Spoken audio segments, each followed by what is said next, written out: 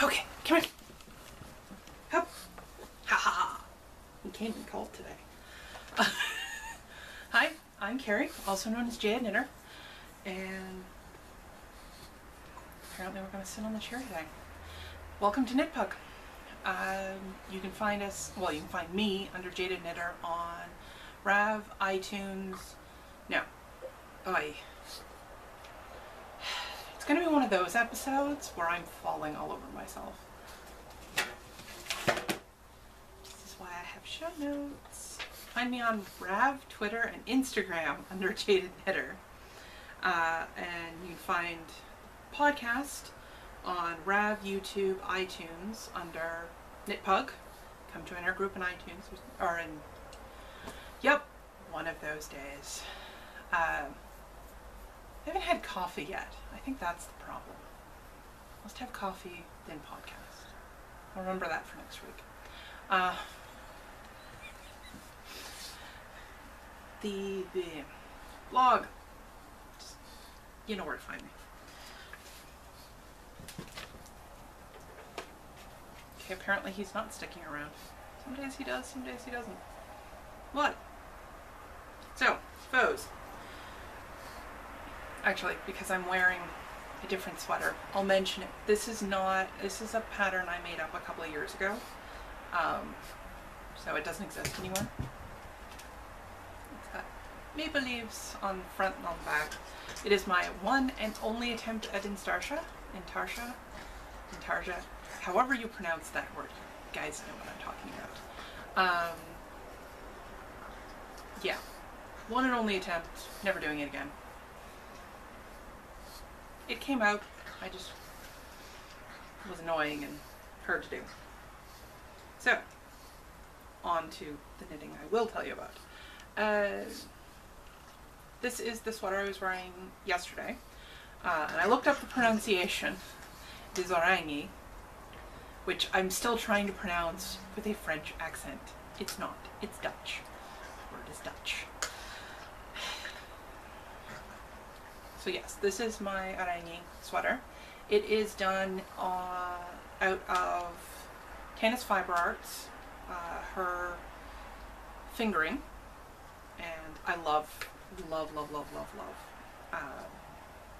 her stuff. She is a somewhat local to me dyer out of Montreal. This is a absolutely wonderfully written pattern, and it's free. It is off of Knitty from winter 2011, I believe. 1 second, I had it pulled up. I should look it up. It is, yes, winter 2011, and is by Weaver Knits. And she has some absolutely wonderful patterns up. This one, you can probably just see it, has Latvian braid in it. It has a lot of Latvian braid. While I love the look of Latvian braid, absolutely adore it, and honestly, it is fairly simple to do. By the time I got to the yoke on this sweater, I think there was 600 some odd stitches. Latvian braid on 100 stitches is annoying. Latvian braid on 600 stitches, yeah. And I did it. There are 2 braids. Yeah, there was a lot of cursing going on during that. I love how it turns out. I love how it worked, and I've done Latvian braid on other things since. But I will never again do it on the yoke of a cardigan where it's the yoke part going across my, yeah, no. When you're already doing a larger side, no, just 600, no. So that would be phone number 1. This one I've had done for quite a few years. I think this is the one. There is a steeking video out there somewhere of me, and I think it is steeking this one. I will look it up and post it. I was going to do a down and dirty steeking tutorial today. I'm not going to, simply because I don't have time, and I don't have samples done up, so I will do that at a later date. Trust me, it's not as bad as you all think it is. Believe me, it isn't. And this isn't even sticky wool. use sticky wool. Don't use superwash. This is superwash. You will swear at it later. So okay, more foes. More foes. This one is completely unblocked. This is one of the 2 hats, or one of the 3 hats that I had last week. This was one of the 2 that I didn't have done. This is the Miles to Go by Yella Spiro. I'm probably mispronouncing that. And it's done of 3 Irish girls in Carrie's BFL. And this one is the one out of Knit Edge magazine by, which is put out by Cooperative Press, which, like I said last week, is a wonderful publication. It has lots of good information in it, lots of wonderfully written patterns. I love anything by Cooperative Press. I really do. I made a boo-boo in it. You can't tell. I mixed up where the cables were supposed to point. Oh well. If I ever I'll pull out my Owls cardigan probably later into the winter when I'm not going to die wearing it. And I can point out the mistake on that one too, because I did it there too. So that's that one. This is the other one that I had on the needles last week. I think I finished it Sunday night, Monday night. I guess Monday. No, it would have been Sunday night because I wore it to work on Monday. This is my Spin Me Right Round Baby, and it is by Serhu, whose real name is Slovak. She's Norwegian. Yes, Norwegian. And I am horrible. You give me something from Japan, I can pronounce it. English, not a problem. Latin, okay. French, we're good in the Romance line. That whole Eastern European and Russia, give me a Slavic language. Yeah. Any of the Slavics, the Northern Europeans, I'm lost. So I'm going to apologize now because I'm going to mispronounce everything. So for some unknown reason I try and turn it into French. So this is my snood. That's the word I'm looking for. I'm not going to put it on, but that's how I had my hair up last week, with it just sitting at the back, which is wonderful when you're going out in the mornings with wet hair, or if you're having a bad hair day. It's great because you just kind of, you do a little bit to the front and then you pin it to the back and it hides everything. Wonderful. So that's all of the foes for this week. And then we're going to do work in progress. I have not done a lot of knitting this week. I really haven't. I haven't been feeling well for most of the week. So, yeah. I actually got a fair bit done on the... oh. Did my Art by Anna handmade bag. Soon gonna have to bump into a bigger one because I'm gonna have to bring more wool. The Hitsufeud cardigan, like I said, Japanese, not a problem. I took Japanese in high school, that's why I'm not having problems with it. I know what the characters are supposed to sound like.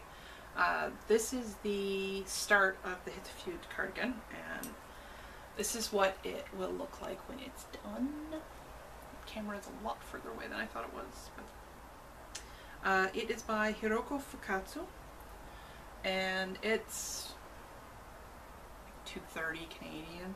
I think it comes out to like $1.70 US. And we're doing a cowl on it until the end of the year. So it started on the 1st of October, goes until the end of December. So join whenever you want. This is all I've gotten done, and I got probably 99% of this done on Friday when we were doing VCAN, the virtual knit night. Hello ladies. So that's what's coming with me to Thanksgiving dinner tonight. It's today, I don't ever remember if it's Sunday or Monday that's Thanksgiving, technically in Canada. I know in the States it's on a Thursday.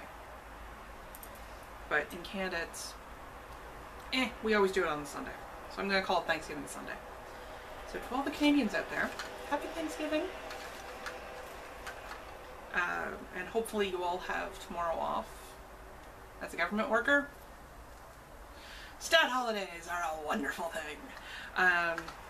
So yeah, that is out of the Mandarin by Sandsgarn, which someone lovingly pointed out is from Norway, which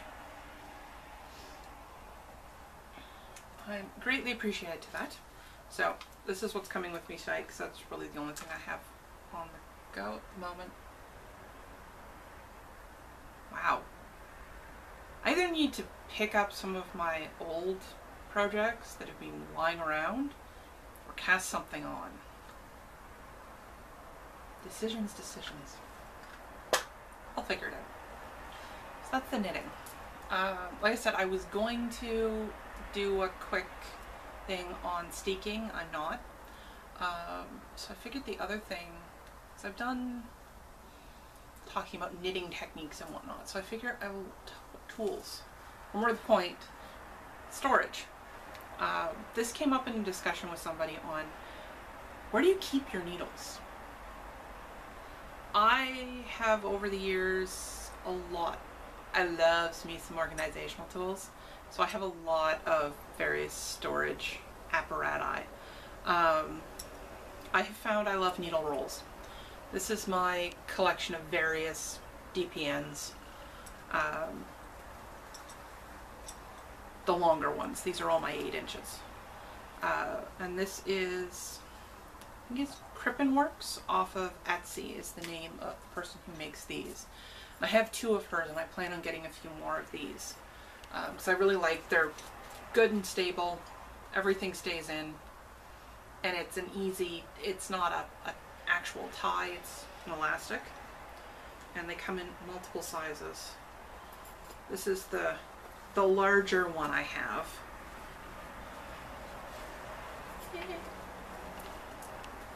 Which is what I have all my signatures in. This end has the bigger pockets for all of the circulars, and then the DPNs down here. And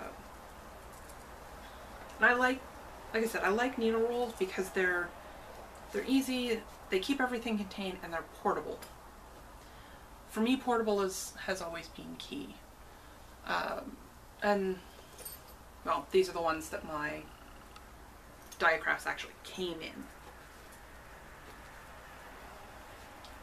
And they happen to fit what I want.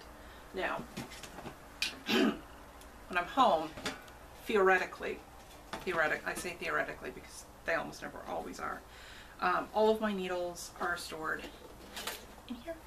This is something,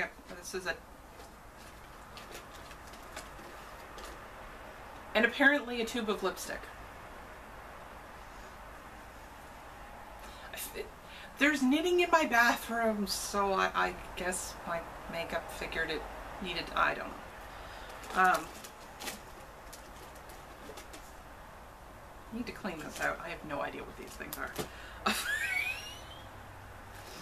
yeah, this is, you know, needle storage. Just keeps it all, all of my packages fit. And I do actually really like this. This is one of the older Namaste needle cases. I think they still make these.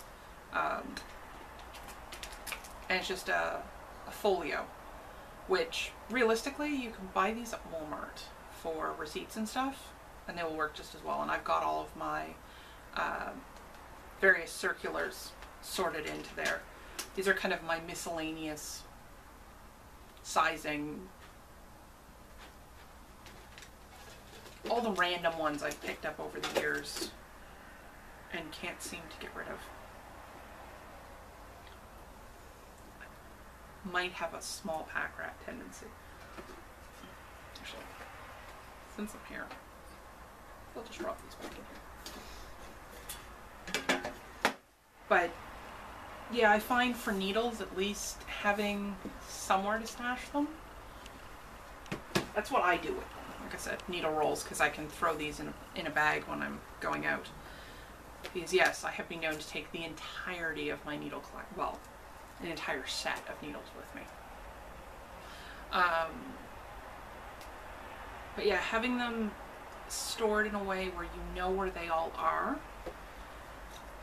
So I'll open this one back up again, because that's the prime example, is with things like DPNs where they're all, like the whole set of 5 is all in one pocket together. And I've got them all sized from, I don't know if those are 2.25s or 2s. And it doesn't say. Of course not. Now, having needles that actually say the size on them is always useful. I have a whole whack of needle gauges. I basically have one stuffed in almost all of these. But yeah, having them all separated out so that you know where they are, it's always a nice thing. And it also means when you're going to go sit down to knit and you grab a ball of yarn to start a project, you can just grab an entire roll and know that the size is probably in there, even if it's not actually the size you need. There's going to be one in there that you can use. So, Etsy is your friend for these, but so is, you know, you get the binders with the CD holders. Circulars fit in the CD holders wonderfully. DPNs, Ziploc bags, or elastics. For the longest time I had mine just with an elastic on it, and I put a little tag on it to say what the size was. I've used the paper tubes that you can get from, I think I got mine from Knit Picks, but a lot of stores sell them. They're from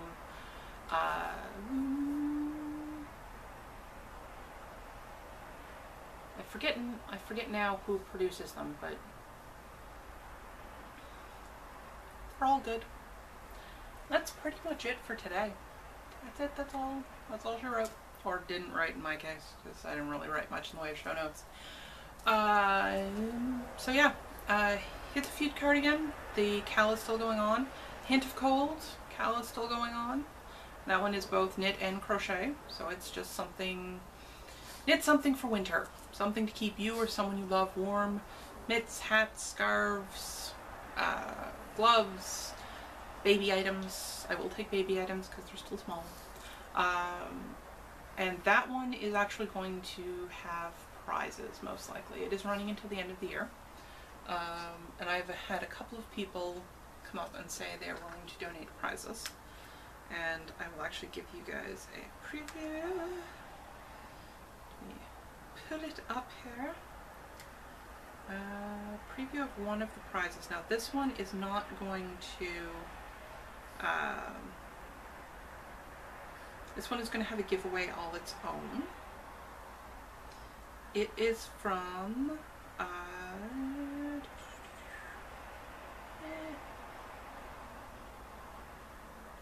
it doesn't have her shop name on it. Cripes. Yep, I'm completely not ready. Because I meant to show this to, and you are not going to be barking, young man. Mm-hmm. Come on. Come on.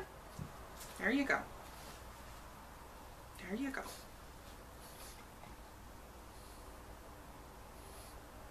Yeah, Brooks. Hello, sir.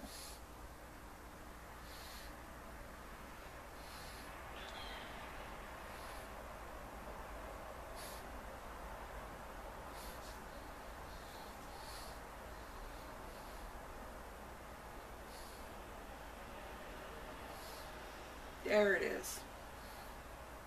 It's Atelier Yarns. It's Meg from Australia who owns it. And this is going to, yes, off of Etsy. So there's her shop, and I will post the shop name. Hi, you're in my way. And she's going to send out a lovely skein of purple lace weight of this stuff to one lucky winner. So go check her stuff out. I will be thinking up an idea for a draw, and I will open it probably next week. Maybe not. You'll have to come back and see. It is 80% merino, 20% silk, and it's 875 yards of lace weight. Soft and squishy. So yeah, there will be some of that coming up. So tune in. And that's it. That's all. I gotta get going because I'm going to be late. I'm supposed to be at my parents' for Thanksgiving dinner. And I gotta meet my friend to catch the bus. So, happy crafting, everyone. We will see you next week. Yes? Bye.